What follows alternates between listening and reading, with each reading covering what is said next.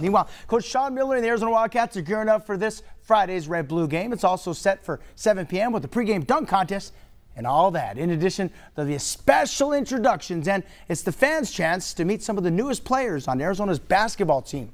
Some of the more high-profile newcomers to look out for: freshman point guard Nico Mannion, freshman big man Zeke Najee, and all the rest. Freshman center and 7-footer Christian Coloco, freshman Josh Green, who will play on the wing, and senior transfer Max Hazard as well, some of the newbies. All right, don't forget, at halftime of the Red-Blue game, News 4 Tucson's very own Sean Mooney and Alyx Dote will hoop it up in front of thousands of fans at McHale Center. They will represent KVOA and match up against Kim FM's morning team of Max, Shannon, and Porkchop. So bring it on.